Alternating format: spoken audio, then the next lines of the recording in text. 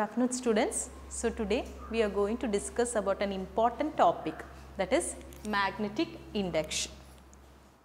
For this, look this figure.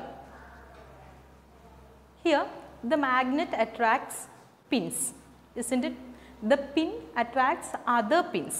അപ്പോൾ ഒരു magnet പിൻസിനെ attract ചെയ്യും. നോക്കാം, ഇതൊരു മാഗ്നറ്റ് ആണ്, ഇതൊരു പിന്നിനെ അട്രാക്റ്റ് ചെയ്തു. ഈ പിന്ന് വീണ്ടും വേറൊരു പിന്നിനെ അട്രാക്റ്റ് ചെയ്യും. അതേപോലെ ഈ പിന്ന് വീണ്ടും അടുത്ത പിന്നിനെ അട്രാക്റ്റ് ചെയ്യും, അല്ലേ?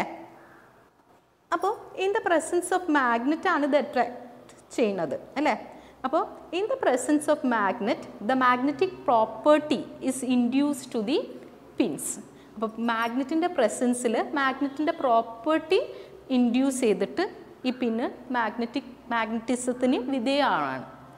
അപ്പോൾ ഇതിനെ പറയുന്നതാണ് എന്ത്? Magnetic induction. So in the presence of magnet the magnetic property is induced or the magnetic property is acquired by the magnetic substances. This phenomenon is known as magnetic induction. അപ്പോൾ magnet ഉണ്ടാകുമ്പോൾ മാഗ്നറ്റിൻ്റെ property magnetic സബ്സ്റ്റൻസിന് കിട്ടുന്നുണ്ട്, അതിനെ പറയുന്നതാണ് magnetic induction.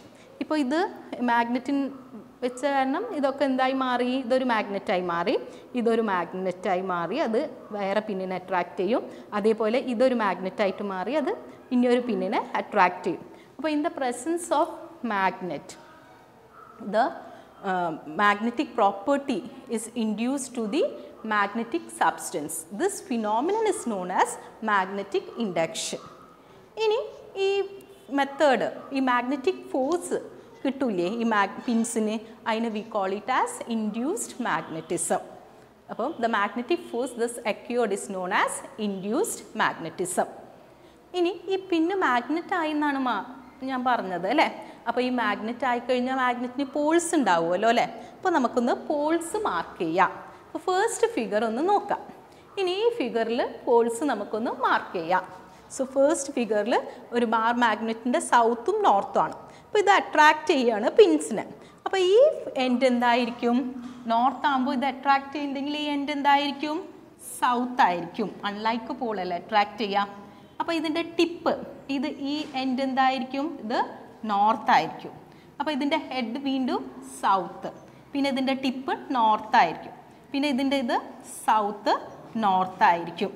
അപ്പോൾ always unlike Paul's are created. അപ്പോൾ unlike Paul's ആയിരിക്കും nearer എൻഡിൽ വരിക, ലൈക്ക് പോൾസ് ആയിരിക്കും ഫാദർ എൻഡിൽ. മാഗ്നറ്റിൻ്റെ അതേപോലത്തെ ലൈക്ക് പോൾ ആയിരിക്കും ഫാദർ എൻഡിൽ. Unlike poles are created at the nearer end of the magnet. ഇനി look the next figure. In the next figure ഒരു മാഗ്നറ്റ് ആണ് സൗത്തും നോർത്തും. ഇനി രണ്ട് പിൻസിനെ അട്രാക്റ്റ് ചെയ്യുന്നുണ്ട്, അല്ലേ? അപ്പോൾ ഈ പിൻസിൻ്റെ നമുക്ക് മാർക്സ്, പോൾസ് മാർക്ക് ചെയ്യാം. അപ്പോൾ ഇത് നോർത്ത് ആണെങ്കിൽ ഇതെന്തായിരിക്കും? ഇവിടെ നോർത്ത് ആണെങ്കിൽ ഇത് അട്രാക്റ്റ് ചെയ്യല്ലേ, അപ്പോൾ ഇതെന്ത് പോളായിരിക്കും? സൗത്ത്. അപ്പോൾ ഇതും എന്ത് പോളായിരിക്കും? സൗത്ത് ആയിരിക്കും. ഇനി ഈ എൻഡ് സൗത്ത് ആണെങ്കിൽ ഇതെന്തായിരിക്കും? നോർത്ത്. ഈ എൻഡ് സൗത്ത് ആണെങ്കിൽ ഇത് north.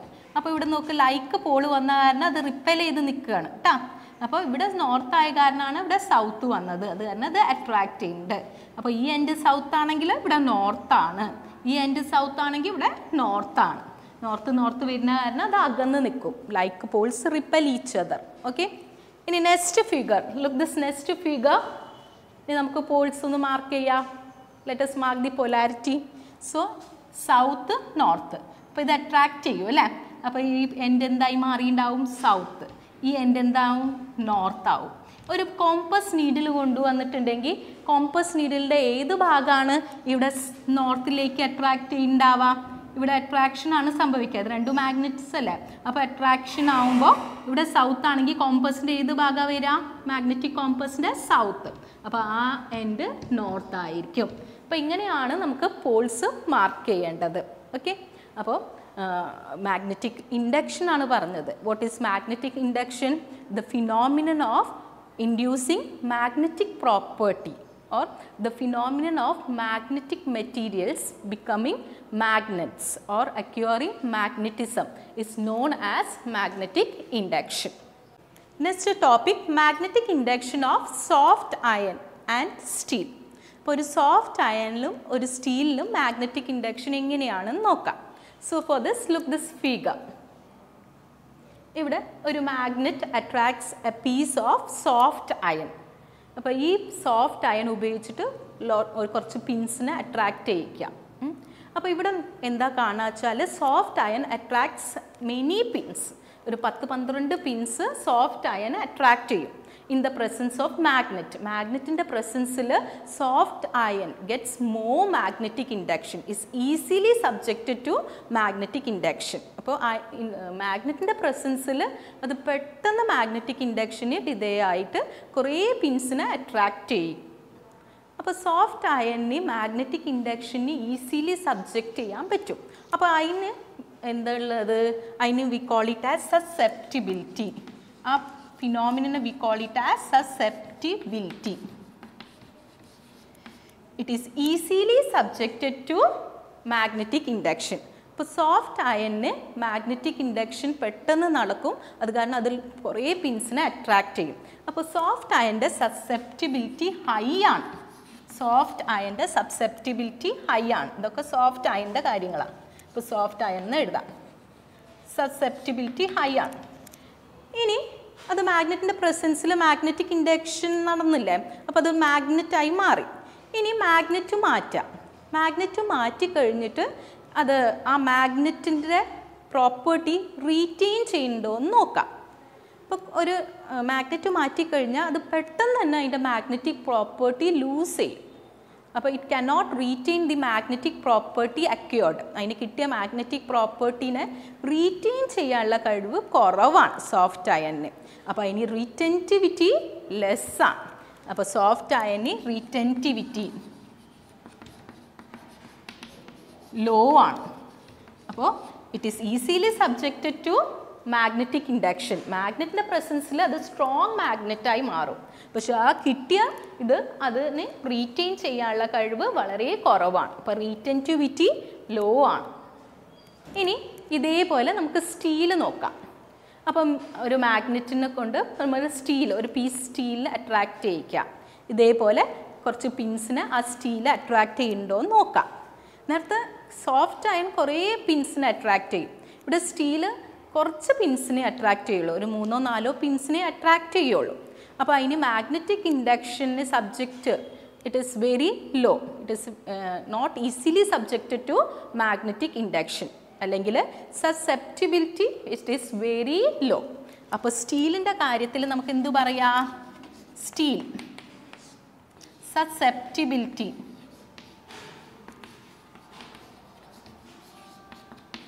Is low. Magnetic induction നടന്നാലും അത് കുറവായിരിക്കും. In the presence of magnet അത് മാഗ്നറ്റിക് ഇൻഡക്ഷൻ അതൊരു മാഗ്നറ്റായി മാറുന്നത് അതിൻ്റെ പവർ കുറയും. So susceptibility is law.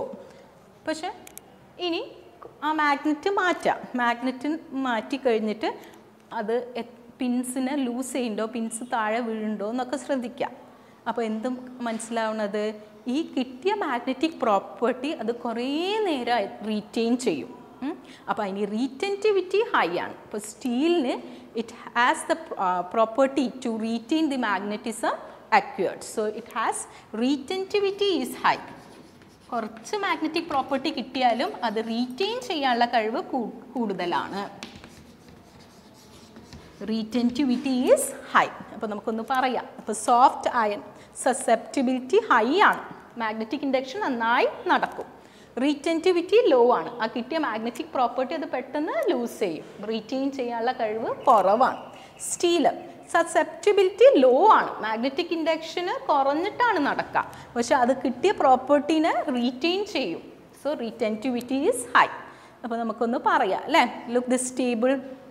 So soft iron, the ability to retain magnetism acquired is very low. Steel, the ability to retain magnetism acquired is very high. Next soft iron, അപ്പോൾ അത് steel പറയാം അല്ലേ. is not easily subjected to magnetic induction. In other words, its susceptibility is very low. അപ്പോൾ സ്റ്റീലിൻ്റെ susceptibility law ആണ്. അപ്പോൾ നമുക്കിനി soft iron പറയാം അല്ലേ. അപ്പോൾ it is easily subjected to magnetic induction. In other words susceptibility is very high. അപ്പോൾ ഇന്ന് എന്താ പഠിച്ചത് നമ്മൾ? Magnetic induction. എന്താണ് മാഗ്നറ്റിക് ഇൻഡക്ഷന്? ഒരു മാഗ്നറ്റിൻ്റെ പ്രസൻസിൽ magnetic substance acquire magnetism. This is known as magnetic induction. ഈ magnetic force thus acquired is known as induced magnetism. പിന്നെ നമ്മൾ എന്താ കണ്ടത്? Magnetic induction of steel and soft iron. Soft അയണിന് susceptibility കൂടുതലാണ്, റീറ്റൻറ്റിവിറ്റി കുറവാണ്. സ്റ്റീലിനോ റീറ്റൻറ്റിവിറ്റി കൂടുതലാണ്, സസെപ്റ്റിബിലിറ്റി കുറവാണ്. അപ്പോൾ അടുത്ത ക്ലാസ്സിൽ ഇത് നന്നായി പഠിക്കാം. ഓക്കെ, അപ്പോൾ ദാറ്റ്സ് ഓൾ. Thank you.